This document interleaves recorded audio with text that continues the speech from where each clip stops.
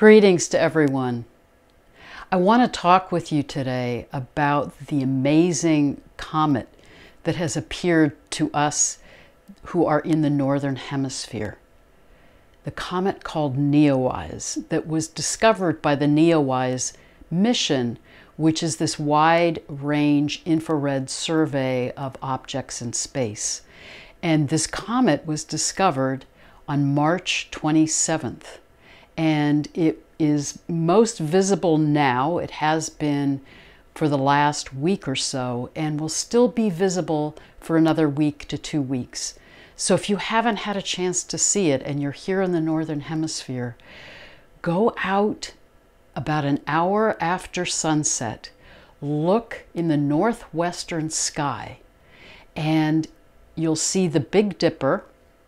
And when you see the stars that are at the bottom of the bucket of the dipper, look down below that in the sky, and you can actually see the comet with your naked eye, which is very unusual for a comet coming into our solar system. So you can see it. It looks as if it's another star below the Big Dipper. And if you have binoculars, and of course if you have a telescope, you can see it very clearly. But even with binoculars, you can see the comet and see its long tail. I've seen it 2 nights now, and it's extraordinary. And what's amazing is that this comet has a very long orbit. It's close to 6,800 years. So this comet will not be visible again for another almost 7,000 years.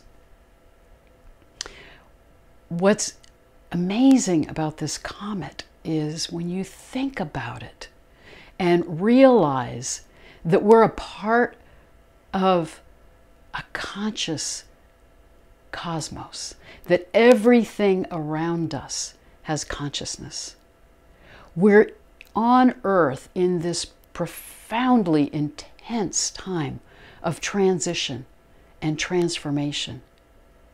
And when you realize that everything around us on the earth and in the sky has meaning and is a part of this cosmic consciousness, then we know that this is not random or arbitrary, that this comet has shown up and made its appearance known in this time. So what does it mean?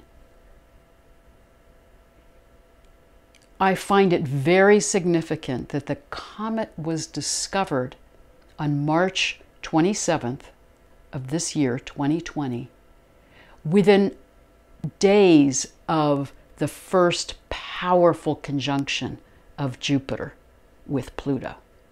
I've talked a lot in earlier videos about the powerful combination of Pluto, Saturn, and Jupiter in Capricorn right now. For over a year, Saturn and Pluto have been guiding us in our awakening to the systems and structures of our lives individually and globally that are destructive, that are out of balance, that need to change. And Jupiter, coming into conjunction with Pluto, is guiding us into the new forms, the new paradigms that are more in balance and more supportive of who we are individually and our connection with each other, and how to come back into right harmony with the earth. So this comet was discovered around that same time of the Pluto-Jupiter conjunction, saying it's time to awaken, it's time to move into the new paradigms, the new forms. On March 27th, when it was discovered, Chiron was squaring the lunar nodes. That's such a powerful message of saying you've been letting go of these old systems that are crumbling and are getting torn down around you, and you've been realizing the ways your own life is out of balance. It's time to heal. We can't move into the new change until we heal individually and collectively. And amazingly enough, Chiron was in the sign of Aries on March 27th, squaring the lunar nodes in Cancer and Capricorn. Astrologer Jeffrey Wolf Green talks a lot about that polarity of Cancer and Capricorn, and he speaks to it as that need to integrate Cancer, the sacred feminine, with Capricorn, the sacred masculine. We're coming out of 5,000 years of imbalance, of being in the patriarchal period, and exploring and experimenting with the energies of the sacred masculine, but we've gotten out of balance with it. When the energies of the sacred masculine are in balance, they parallel the journey of Mars, which is that if you think about Mars in its cycle with the sun, Mars moves away from the sun. It disconnects from source. It goes on a hero's journey of exploration and discovery. It comes to its opposition with the sun when it's at its brightest, and it's realized the lessons that have been learned, the discoveries made, what's grown and evolved in this journey of exploration. And then Mars returns back towards source, bringing that wisdom from the journey to share with others and to come back in to relationship with the oneness of all that is. Where we've gotten out of balance in these past 5,000 years is we've forgotten that the exploration of our individuation and our uniqueness is not to get mired in ego and in this identification with our separateness from each other, from source, from the earth. It's actually meant to be a journey where we bring the gifts of that journey back into relationship, back into connection with each other, with the earth, with source. So I believe that these transits that we're in, and especially as we're moving into the Pluto square Mars transit beginning in August, we're being called to come back into a more right relationship with the energies of the sacred masculine. Chiron in Aries, heal the way that Aries energy has gotten out of balance.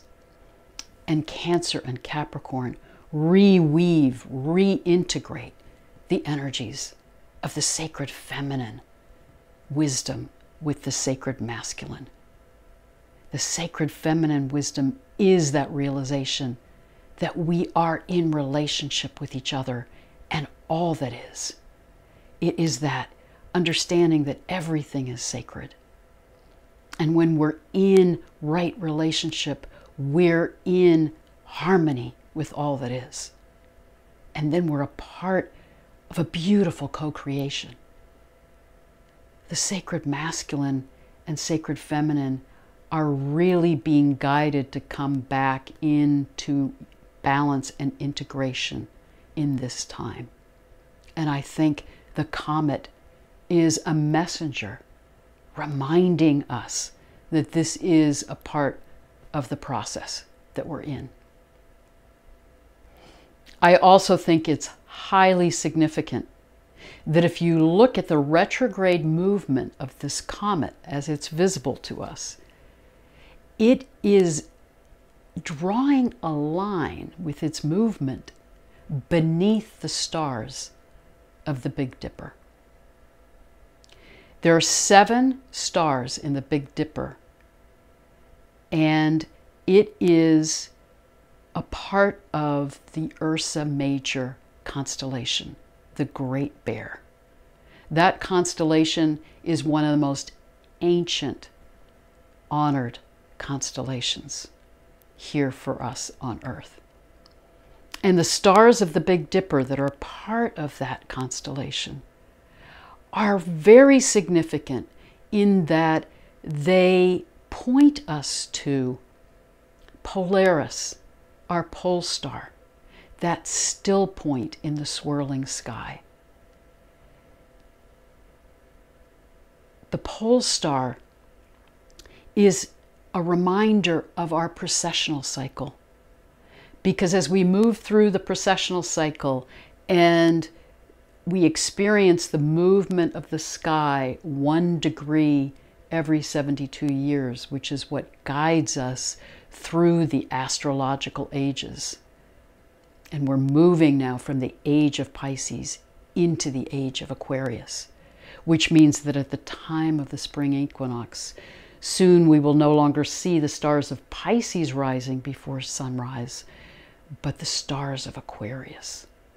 So the pole star is a reminder of that larger precessional cycle that we're in, that 24,000-year precessional cycle.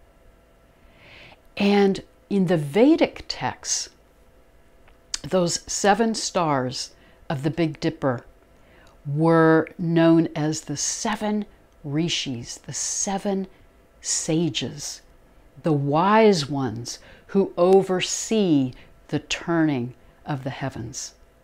In other words, who oversee that movement of the precessional cycle. So this Neowise Comet is also underscoring, reminding us of these wise ones, these great sages who are overseeing these larger cycles that we're in collectively. So the comet is calling us to remember this journey that we're in on the earth in the precessional cycle, and that we are at the end of one precessional cycle and the beginning of a new one. And we are at the end of a 2,000-year age, the age of Pisces, and moving into the age of Aquarius. I also find it extraordinary, and again, the synchronicity of this speaks to us of the consciousness of the cosmos. That this comet is most visible during this lunar cycle, in which on July 20th, our new moon in Cancer was exactly opposite those planets, Pluto, Saturn, Jupiter in Capricorn. Again, reminding us of this polarity, Cancer, Capricorn, sacred feminine, sacred masculine. It's time to bring these back into harmony, back into balance. That is some of the meaning of moving into the Aquarian age. It is about integrating diversity, reweaving the polarities, coming back into oneness, coming back into balance, and into harmony within ourselves, with each other, and with the earth. So it's guiding us and showing us that this is time to wake up. It is time to heal individually and face our own traumas, our own unresolved issues, and to heal collectively. I think it's extraordinary too, in this time that we're in with the COVID pandemic and the way it's put everything on pause. It's caused us all to step back and reflect. And I think it's brought into more fully into consciousness the wounds in our global community, the trauma that's unresolved in our systems and structures that are destructive, that are out of balance. And it's really been a time where we've all been in a process of turning inward to face ourselves and what we need to heal and resolve in our own lives. It's also significant to me that this comet is visible in the sky in this time when we are being called to heal, when you think about the last cataclysmic time of the Earth changes and the Earth reset was when a comet hit our planet, causing the great flooding that wiped out most of humanity and the species on our planet 12,000 years ago. We're at another great turning. We're at another great time of Earth reset. And this comet, being visible in the sky, is also trying to help us work what's in our collective DNA, our collective unconscious, that memory of that cataclysmic crisis. Because if we don't bring that to consciousness and we don't resolve that collective trauma, as Barbara Hand Clow talks about, we will then reenact that trauma on each other. And that is the path we're on right now. As an Earth community, humanity is out of balance with the Earth and is on a path of self-destruction. This comet is helping us look at that collective PTSD and saying, this is actually meant to be a time of transformation, of death to the old destructive patterns and rebirth into new patterns that are at a higher level of consciousness and pulling us into more harmony and community with each other and with life on this planet.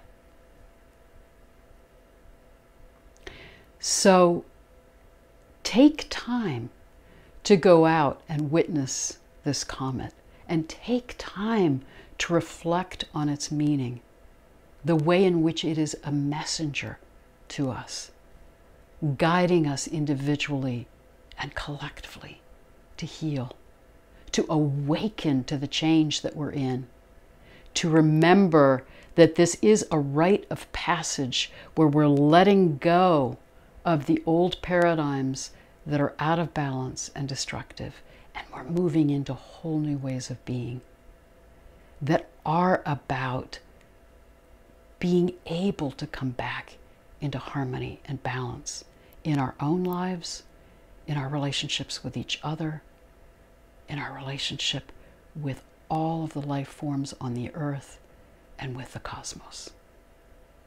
As we wake up and heal, we're able to move into those higher levels of consciousness and remember our oneness with all that is.